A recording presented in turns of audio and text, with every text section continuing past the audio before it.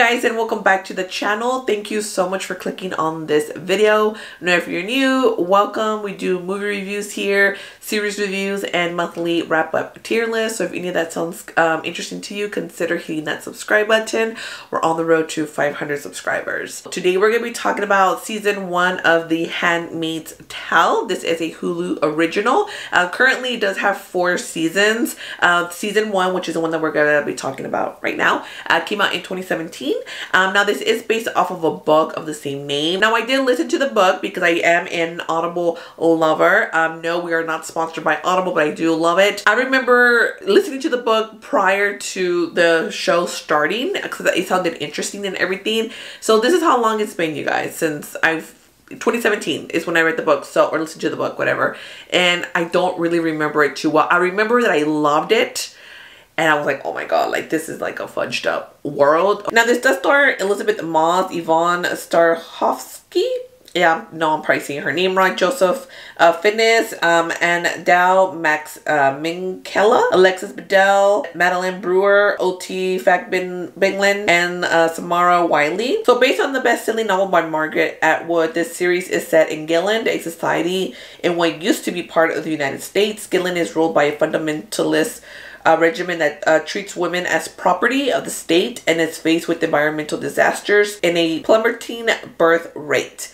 And a desperate attempt to repopulate a devastated world, the few remaining fertile women are forced into sexual servitude. One of these women, Alfred, is determined to survive this terrifying world she lives in and find the daughter that was taken from her. So this series is definitely not for the faint of heart. Definitely, I would say, an advisor warning, or a trigger warning rather, because there is rape involved here, whether it is because it's the property or not. But obviously these women are not trying to sleep with their commanders in this futuristic world that they're living in now, where I guess, like, you could say the environment, I don't know, like pollution and your carbon footprint, I don't know, you guys, basically where the world is like all kind of disastrous and all kind of unhealthy, and make the women non-fertile, because it's always our fault, right? It's not that the men could be unfertile. No, no, no, how dare we, blasphemy, right? I probably would probably be hanged for saying that. God forbid a man be non-fertile. No, no, no, of course it's always our fault. The world was dying because there was no children being born.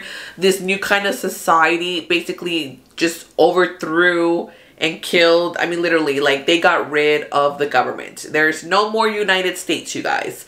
These people are running stuff now. So they're also basing this whole handmaiden thing off of a biblical verse, Genesis 30:1-3. They would capture these women who were fertile, and they would basically try to teach them the handmaid's way. They're being broken down to be submissive, just like don't say nothing.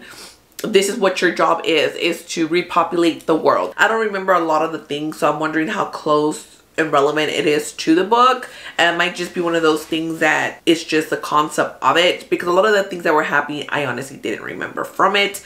Plus I don't know if it was the whole book or if it's just part of the book from when season 1 ended. Alfred, which means of Fred, because her commander is called Fred. Literally, like, these women are stripped of everything. Like, it apparently happened just so quickly.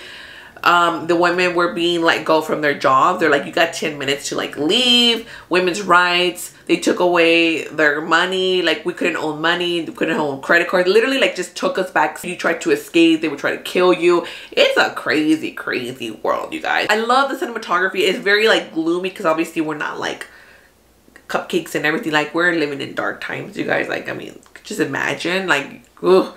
So the color and the look of it, it's very like gloomy looking. One of the other main reasons I wanted to watch it is because it does get nominated for Golden Globes, for Emmys. Elisabeth and Dowd have both been nominated, one for these performances here. Elisabeth is always getting nominated. I think she got nominated again for the past Golden Globes as well. And I know we just got our rights how many years ago? I mean, I know it's been like years, but still, it's just like to think that we just didn't have rights, couldn't own property, couldn't go to school, couldn't do nothing prior. I mean, literally here in this world, women cannot read, cannot write, they can't do nothing, because it's very much illegal to do any of that stuff. And at the end of the day, you could just see that these women are cattle.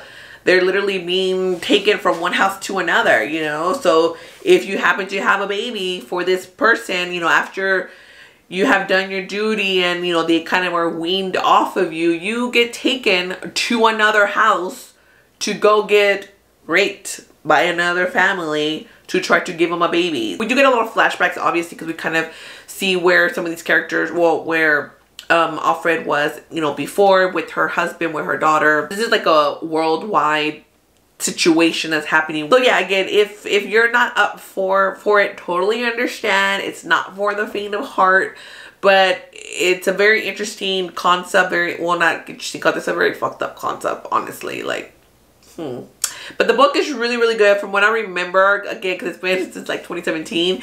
But I remember like I really, really, really liked it. So I was really like looking forward to it. But I feel like I like the book more. Like when I finished season 1, I was just like, I don't.